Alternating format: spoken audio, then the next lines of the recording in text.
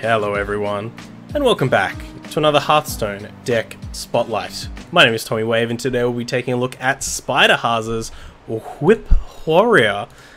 This deck comes to us courtesy of Spiderhaz, who is in the chat right now. Thank you so much. Actually came over from Cloudy HS's stream, so a big shout out to Cloudy HS as well. And this is Whip Warrior. We're talking about Overlord's Whip, which is a card from Rastakhan's Rumble that actually hasn't been seeing a lot of love in Standard. So Spiderhaz has got a spicy wild list for us. If you haven't seen this card before, it is a 3 mana 2/4 weapon, so great stats. But it says after you play a minion, deal 1 damage to it. So what this deck is trying to do is take advantage of that, of our minions being damaged. We've got lots of cards like with enrage effects, like Warbot, like Red Band Wasp, that kind of stuff. We've also got cards that take advantage of our minions being damaged, like Rampage, and cards like that. And we've even got really cool synergies in here like Spiteful Smith, so 5 mana 4/6 +2 attack whilst it's damaged. If we have the whip in play, all of a sudden the Smith gets damaged, goes to a 4/5, gives the whip an extra +2 attack, and we've got a 4 attack weapon with 4 durability, which sounds quite cool. Now, if you are coming over from the Hearthstone deck article, this deck did originally have a Patches in it. Unfortunately, don't have Patches at the moment. Disenchanted him when he got nerfed. Never remade him. But if we start covering more Wild, I definitely might consider recrafting him. So instead, we're actually doing something fun. We've got a one-of Sudden Genesis in here, which we played a little bit of Rush Warrior before, and it was a pretty fun card. So let's see if we can have some fun with Sudden Genesis here. Also make that deck a little bit more budget for all you budget players out there. Regardless, we won't talk too much about the rest of the deck because it is a Wild deck. We're not going to pretend like we know everything about Wild, but we certainly are going to jump in and have some fun games. And I do want to give a big shout out to Blizzard ANZ, who they did throw us the Hakar card back. We were one of the first couple of people to get it, so we're going to jump onto the Wild ladder and see if any of these people at rank 20 Wild have the Hakar card back. And if they don't, we're going to spread the love to them. Alright, let's go! Alright, we are here with Spiderhaz's Whip Warrior, and we got lucky. We do have the whip in our opening hand, so probably don't need this Forge of Souls or this upgrade. I think we want to try and find our Warbots, that kind of stuff. Make sure that we don't die to whatever this priest is trying to do.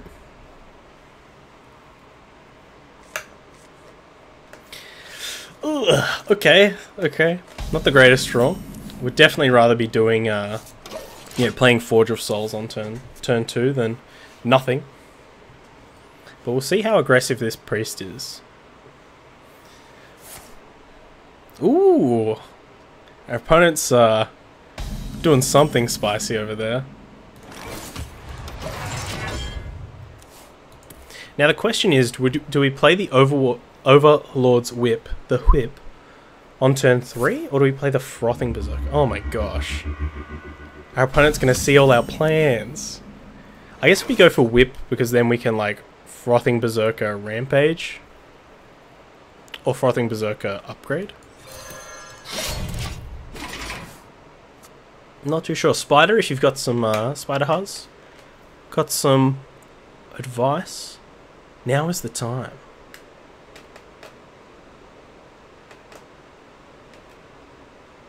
My blade be thirsty. Oh no! Happy New Year.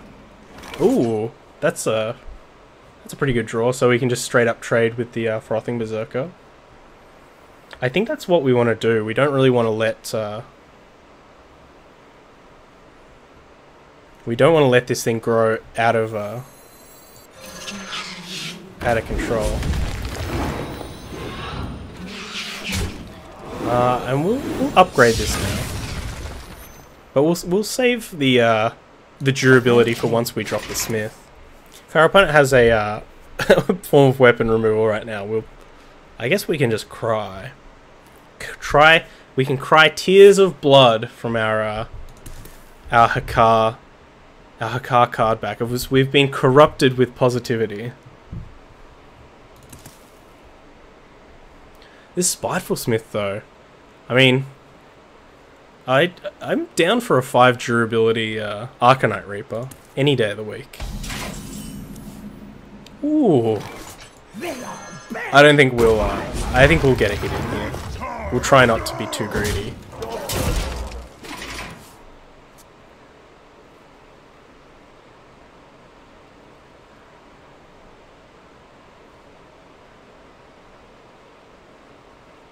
What's our opponent got? Corrosive Sludge. They are bad. Of course, they have their own Spiteful Smith. How foolish of us. Unfortunately, no Pirate in play for the Blood Cell Cultist. I guess we could just rampage up this Spiteful Smith and use that to trade in. Yeah, I kind of like that. The blade be thirsty. Suffer.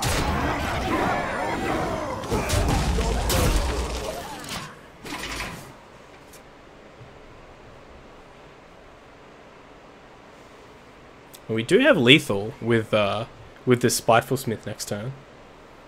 4 attack against the priest is, yeah, tremendous. Of course, you know, we did kind of ruin that by playing the rampage, but you know, if our opponent has a Shadow Word Death here, I think we're happy with them to, you know, have the decision. Embrace darkness. Oh dear. So this is lethal, right? We play this Spiteful Smith, we get 7. This is 6, so 13. Yeah, 20. Ooh. Strike. Tasty. Gah. Got him. There you go. So all you gotta do is draw the whip. Easy game. Well played, Charapan. Playing some interesting cards there. Good on them. Hopefully they enjoy that positivity card back. Okay. Here again with Whip Warrior. Send all these back. We'll keep the Overlord's Whip. Drew Whip, easy. Easy game, yeah. Another one of these kind of awkward draws, but all we need is the whip, right? It's not like this odd paladin is just gonna destroy us by the time we do anything. That's not a warbot.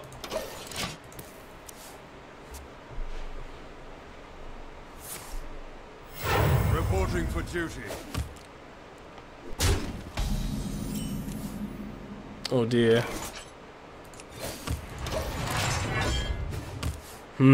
What can save us? I don't think anything can save us. Reporting for duty.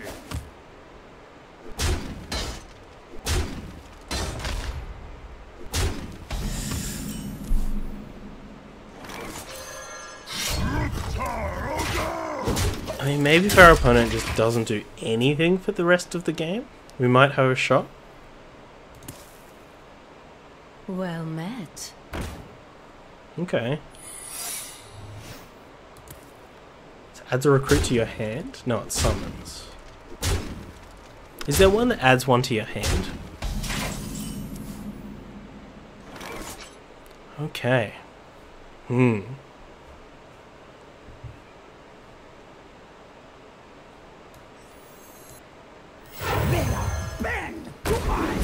Blood and plunder.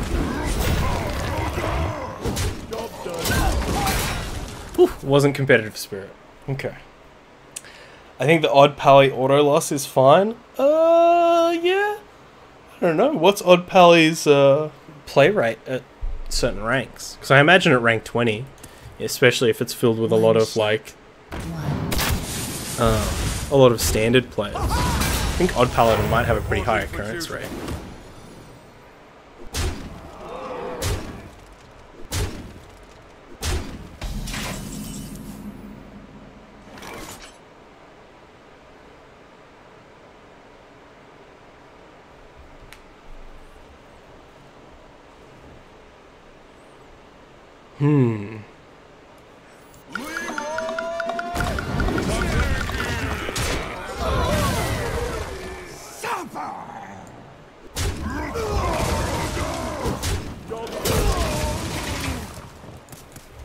This is definitely where, you know, expanding that Forge of Souls package could be helpful. Maybe getting like 2 whips and a Death Spider or 2, or some Blood Razors or 2. I guess the whip does stick around for so long though, which can make things a bit tough.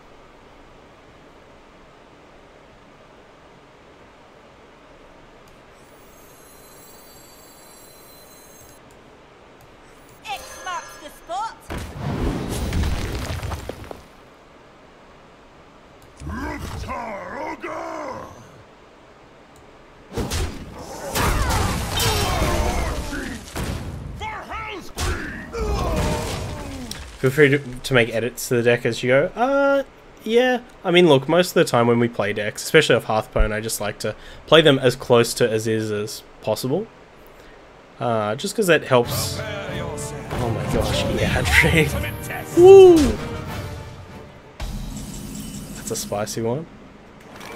I mean, we could Rampage and Sudden Genesis here.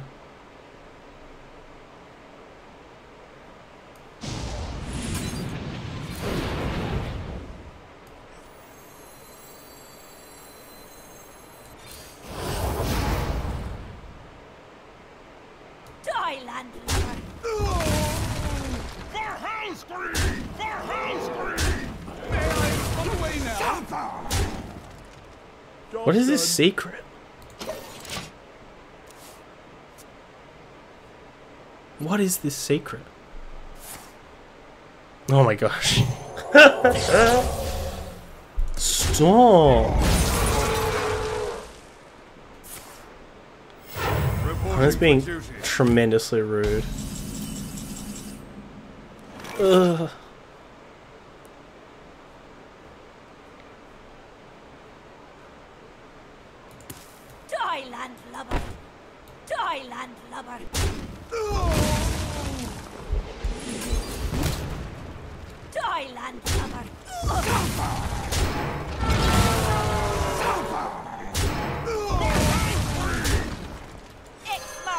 Is it the weird? Is it the laser?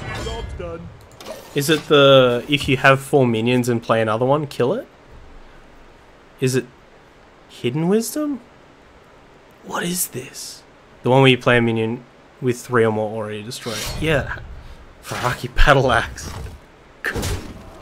Great. This person's deck is fantastic. Benevolent Jinn? At least it's not a 4/6.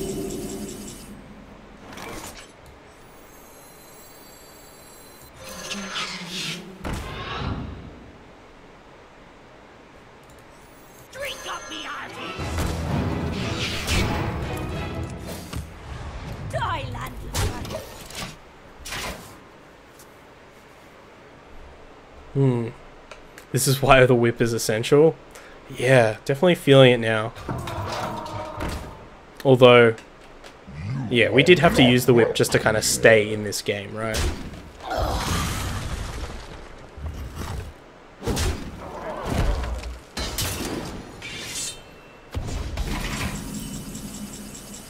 Oh, get out of here, Faraki Battle Axe. Ah. Our opponent, the well played. GG. So interesting, odd paladin list there, with a lot of real funky cards there. But well played to our opponent.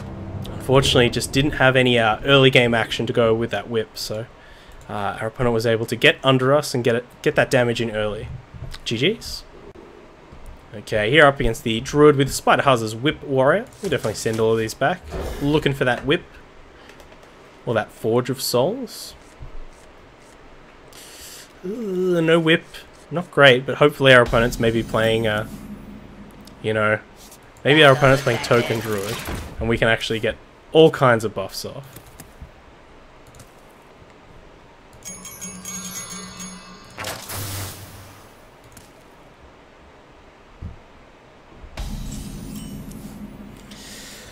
Not looking great. Not looking great for the home team, but at the very least, having all of these minions makes swipe a little bit awkward.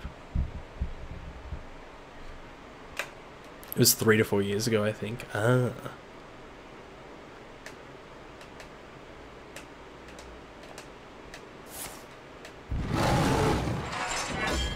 Don't attack those.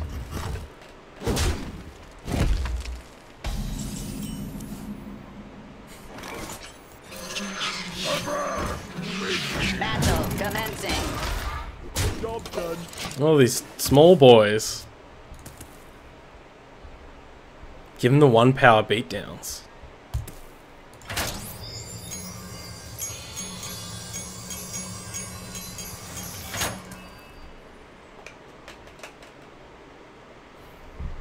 I can see.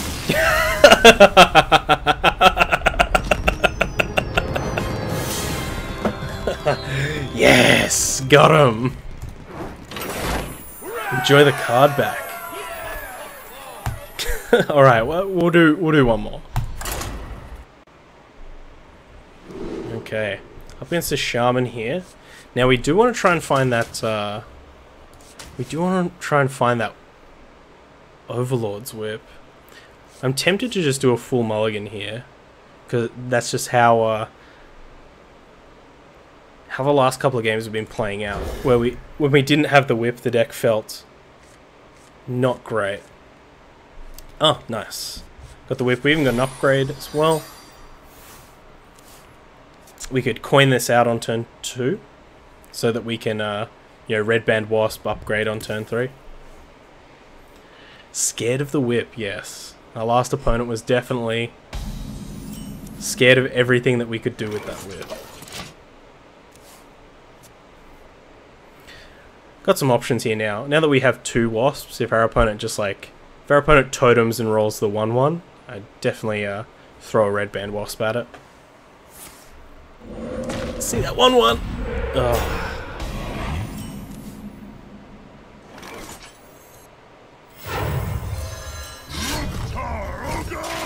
Take out this time. Just make the trading a little bit easier.